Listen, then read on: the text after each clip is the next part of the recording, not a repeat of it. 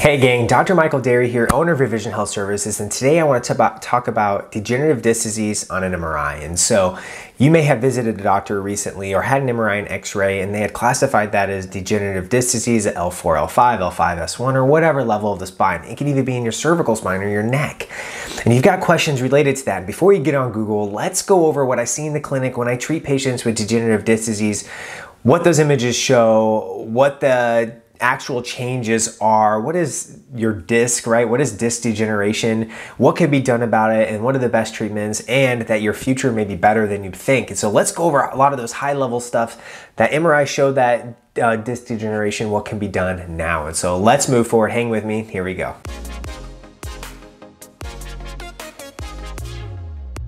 All right, guys, so the first question I want to answer is, what is degenerative disc disease? And I think we need a little special guest for this. So let's pull out one of my prior patients. No, I'm just kidding. So this is your spine, right? So this is your entire spine from your neck down to your pelvis, right?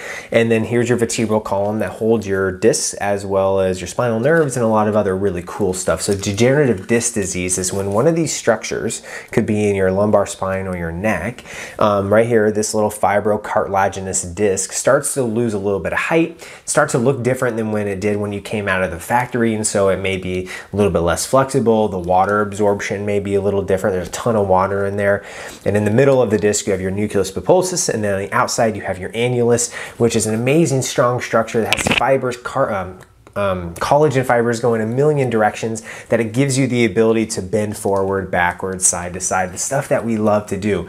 And so degenerative disc disease is when you have changes in that, right? Any types of changes, there's different grades to the disc degeneration as well. Any types of those changes found on the X-ray or an MRI, so you lay down your back and it's like zzz, it took you through the movement and you came out, it's like, oh, you have degenerative disc disease at L3, L4, L4, L5, or whatever level it is. What you do with that information next is super applicable, but it can have different grades, and just because you have it doesn't mean you'll have pain. And so degenerative disc disease happens early on in life, and so as early as our 20s, moving on forward. It's not a death sentence, right? We know that we are supposed to have some of those changes because we spend more days on this earth. That means our body, our entire body is going to degenerate over time, and that's just the way that things are. So what it is absolutely common. It's not really a disease. It's more of a misnomer, if anything, right? So a disease implies it can be cured, but when you have those changes in your spine, it just means you've been on this earth a few times, it's gone around the sun. And so those changes actually can't be changed back. And so it's not really a disease, it's aging. Degenerative disc aging, or disc aging is what I should call it. We should call it disc aging, right? And so when your disc is aging, you'll have those changes. It becomes a little less pliable, a little less flexible, a little less water in it, a little smaller. Maybe you notice people as they get older, they start to lose a little bit of height. It's one of the reasons. And so what it is that you have spent some time on this earth, and that's okay. Okay, so you were recently diagnosed and you have changes in your cervical spine, your thoracic spine, your lumbar spine that shows degenerative changes or degenerative disc disease, and you want to know what caused that, right? And so the causes of degenerative disc disease, like I said, is most of the time due to revolutions around the sun. So you've just been on this earth a few days, but then other things in your life have definitely made an impact on that, right? So we know that you have X amount of times your body weight pressure on your back when you bend forward or backwards, and if you have extra weight on your body, that's going to increase the wear and tear of your back. It just makes sense. Other things such as smoking or not taking care of yourself, right? Having bad diets or just not moving the way that you should be moving and not taking care of your body over time can all lead to extra pressure and changes into your back. And so when I tell patients and they ask me, like, what caused all this? I'm like, well, some of it is we don't really know, right? And that's just a part of life. And other part is like, well, Mrs. Jones, like, you haven't really taken care of yourself the last 30 years. And unfortunately for you, like, all of those things are now making an impact. And that doesn't mean your prognosis, your outcome is all doom and gloom. What that means is that you just have some work ahead. And so we don't really know the cause, but we know things such as lifestyle factors, smoking, obesity, having poor diets, all of that stuff impacts the way that these discs will move and nurture themselves and degenerate over time. And so like I mentioned earlier, one of the things about the disc is that it's mostly made of water. And the only way it gets nutrients, because there's no blood in there, the only way it gets its nutrients is through compression and distraction, which means that when we sit down and we stand up, or when we wake up in the morning, you know, we're all distracted all night, and then we stand up and gravity pushes down on us, compression. Well, your discs are made to do that. They're the shock absorbers of your spine, and they love that diffusion, that nutrition of up and down, up and down. And so that's why when you're stiff and you feel better after you move, is because you've had some of that nutrition in your spine. And nutrition comes from water and the other substances in the water that gives your back that nice nourishment. And so you've had that MRI. The MRI showed degenerative disc disease, and the MRI will absolutely show that, among many other things, right? The MRI is just a picture. And honestly, if you showed that same picture to different doctors, they'll all come up with little different diagnoses or different things that they'll find. And so when you have the changes on your MRI, you must keep in mind that the MRI doesn't show pain, right? So you can't see pain on an MRI. I can't look at an MRI and see changes, degenerative disc disease, level grade 1, 2, 3, whatever, and say that person has pain in their middle of their back.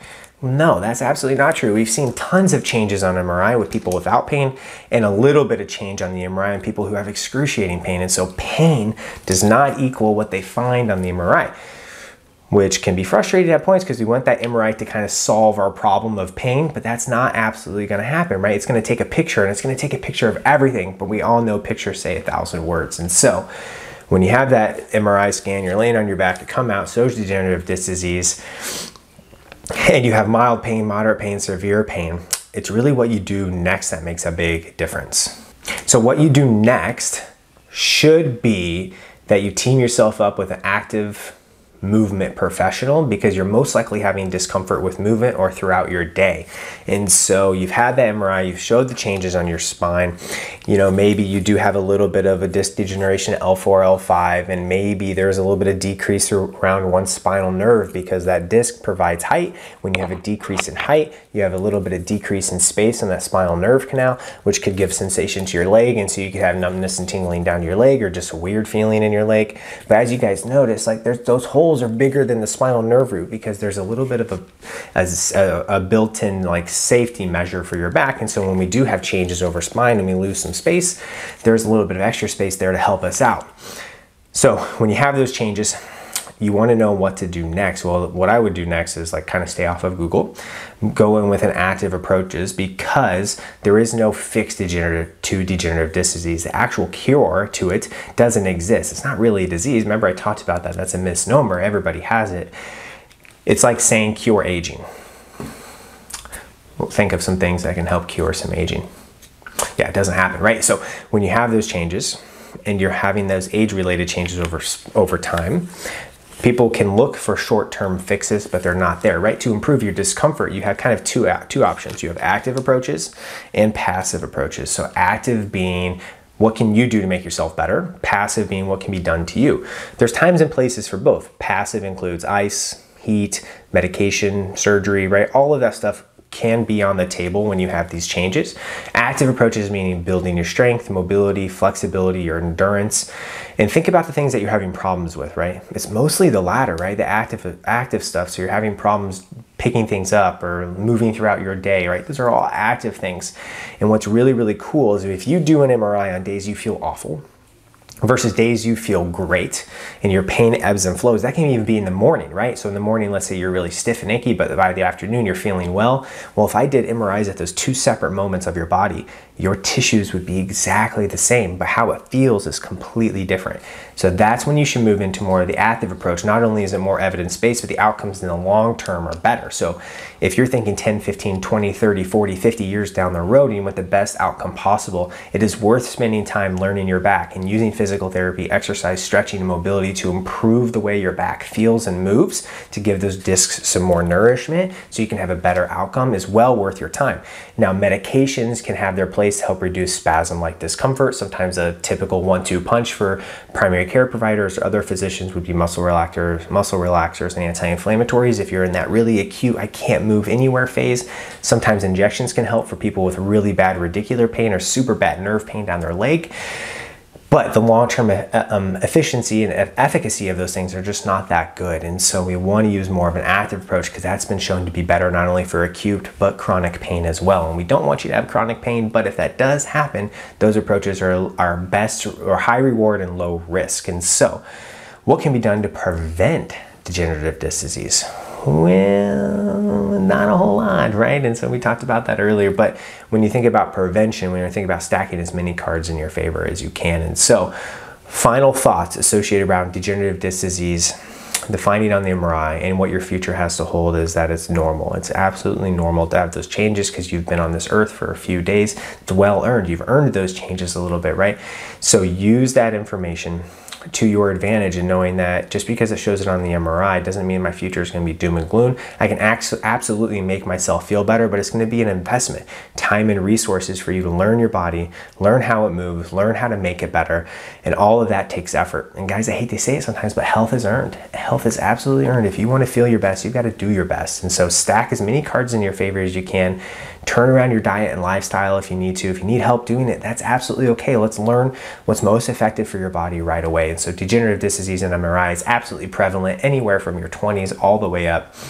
It's there, it's absolutely going to be there, but it's a normal part of aging. You can have it in your neck or your lower back, and that doesn't mean that your neck and lower back is going to bother you forever. It just means that you may have to give your body some TLC along the way. So guys, if you like this information, subscribe to the channel, put some comments down below in the description. I want to continue answering high-level questions for you guys, because I feel like this information is better to be heard first in the very beginning, so you can kind of take the other information you find on Google and other people who are spending a ton of money on ads to get that information in front of you. But knowing what the evidence shows is that we want to have more of an active approach. And so guys, as I always say, actively stay healthy, keep moving, and take care of yourself.